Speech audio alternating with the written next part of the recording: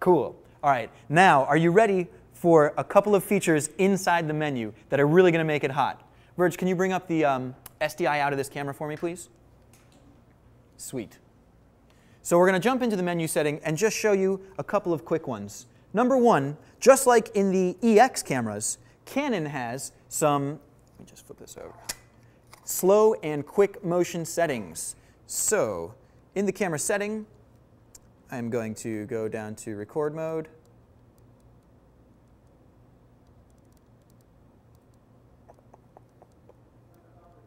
Under others. Under others, you jump into record modes, special record, and we can turn on slow and fast motion. And then down in slow and fast motion. Because I'm in 1080 right now, we're going to be able to dial up to 30 frames a second or down to 12 frames a second. Now, if I was in 720, 30p or 720 24p, I could dial this all the way up to 60. All right? So my camera is going to play back at 24 frames a second, but it's going to record 60 frames per second. So you can do better than 50% slow motion right in the camera. You can also play that back in the viewfinder and see how it looks. It's really cool. I am going to cancel out of this because the next menu feature that I want to show you has to do with the lens. You remember from Canon still cameras, such as the 7D, that there are some really cool autofocus features in the cameras.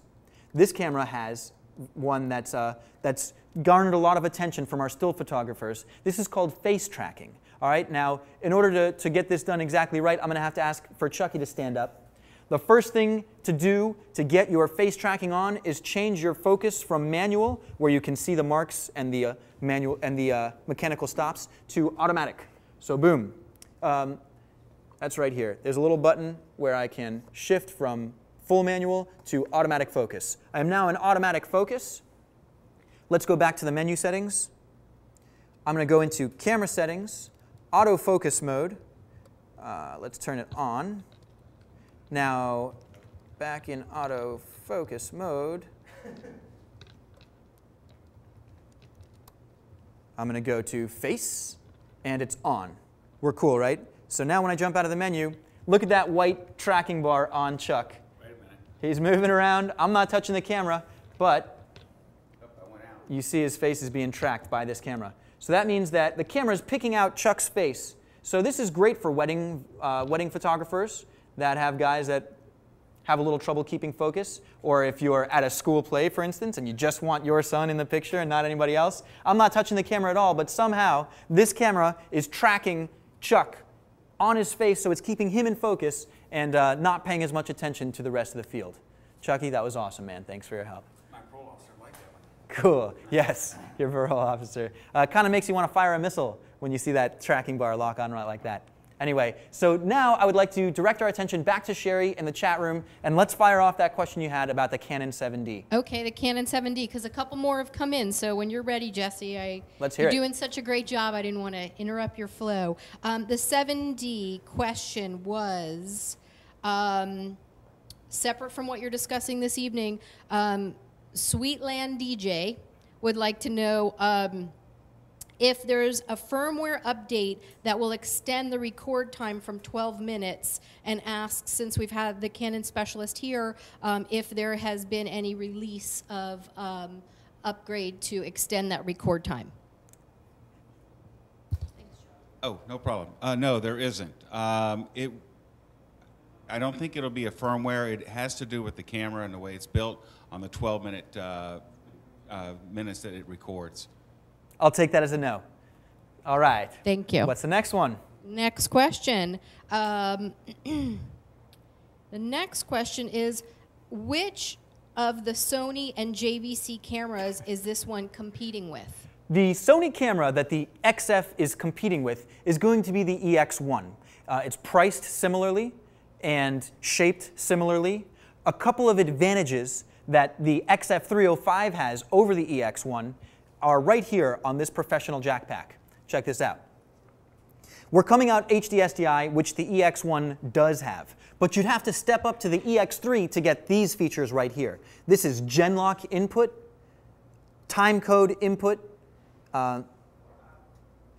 Excuse me. So it's Genlock and timecode, basically. When I reveal these BNC connectors here, this is for Genlock, where you can sync up multiple cameras. If you're doing a multi-camera shoot and you've got a switcher and you have several record devices, you have a single device that's making a sync signal telling everybody when to start doing their 60 frames per second, right, when frame 0 needs to be. You can include this camera in that Genlock daisy chain. Additionally, there's a timecode jack. So if you need to match up two cameras with timecode, say you're doing a two-camera shoot and you're going to go back and edit later, you want to cut from one to the other, you've got to have your timecode matched up. This jack right here will give you timecode in or out. That's a menu setting. Another thing, while we're on this subject, real quick, I want to mention. On the back of the camera, you've got HDMI output, USB for capturing your footage. You've got your standard, red, white, and yellow composite output right here, a headphone jack, and behind this door, a component output. But check this out. Previously, there were little rubber covers on all of these jacks. I left this cover on just to show you something that I really appreciate Canon doing for us. This rubber cover comes all the way off, all the way out like that. Easy, because those get in my way. I'm always plugging and unplugging cables, to test stuff out for my customers. And it goes back in just as easily like that. So if you like the rubber pieces, you can keep them. If you don't like them, you can take them off. And if you're like me, always having to put them on and take them off, it's easy as pie. I'm going to do that one more time for you. Take that rubber thingy out. Bam, it's gone. Put the rubber thingy back in. Pretty awesome. Just like you want it. Cool? Now, I know, did you have a couple more questions for me, Sherry, or are we running okay? Yeah, a couple more questions.